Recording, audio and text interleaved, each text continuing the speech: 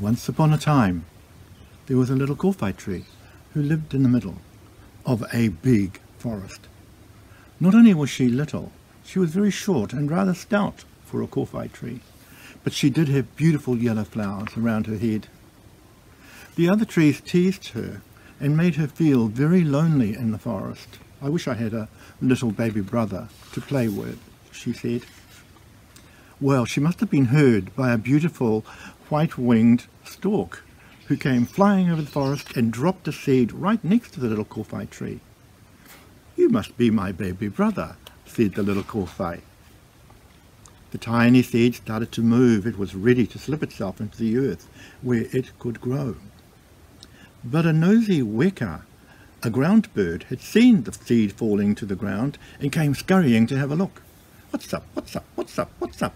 the weka twittered. He began to peer and scratch at the ground until he found the seed. "Oh, yummy! This will do me for breakfast," he squawked. But the little Kowhai Tree yelled out, "Hoi! Don't you dare! You can't eat my baby brother!" And although she was short and stout, she had a big voice. She put one hand on her hip, pointed her long leafy finger, and sang as loud as she could, "I'm a little Kowhai, short and stout. If you hurt my brother, you better watch out."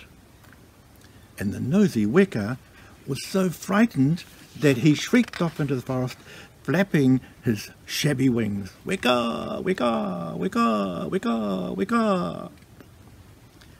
And the seed slid into the soil and put out spidery roots and a slender shoot. "You're growing up," the little Kowhai Tree said to her brother.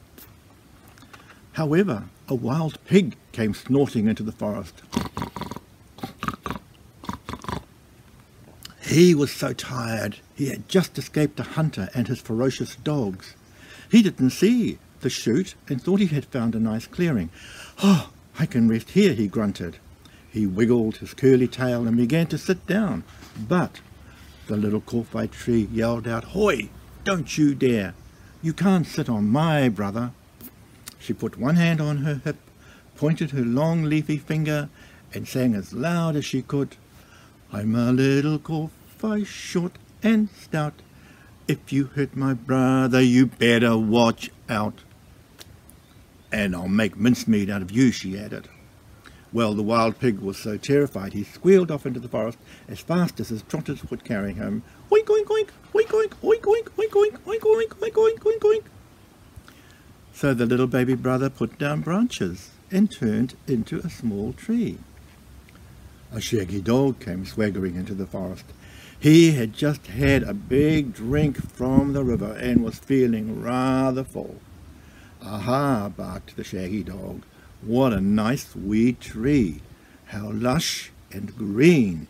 He raised his hind leg and closed his eyes, because you know what dogs do when they come across a little tree. And he was just about to let loose when there came a voice. "Hoi! Don't you dare! You can't water my baby brother!" The little Kowhai Tree put one hand on her hip, pointed her long leafy finger, and sang as loud as she could, "I'm a little Kowhai, short and stout. If you hurt my brother, you better watch out."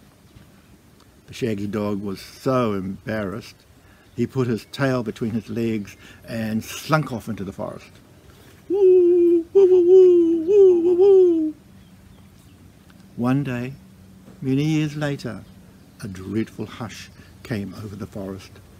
All the animals went into hiding, and the birds took cover in all of the trees, because a woodcutter had come striding into the forest, carrying a shiny, sharp-toothed chainsaw. The little Kowhai's sap ran cold, and her branches shook with fear as the woodcutter approached her baby brother. Quivering with fright, she yelled out, "Hoi! Don't you dare! You can't cut down my baby brother!" "Oh, can't I?" the woodcutter replied. "What about you then, little Kowhai Tree? You have a stout trunk, just the thing for firewood." He revved up his chainsaw Brum, brum, brum, brum. And the little Kowhai Tree bent her head and waited for the bite. But suddenly there was a voice. It was a big voice. It was a tall voice. It boomed from above. Don't even think about it. It was so loud that the ground shook and rumbled. Towering above the woodcutter and above the forest was the most enormous tree ever seen. It was a Kowhai Tree, king of the forest. He put one hand on his hip, pointed his long leafy finger, and sang in his thundering voice, I'm a great big Kowhai, tall and stout.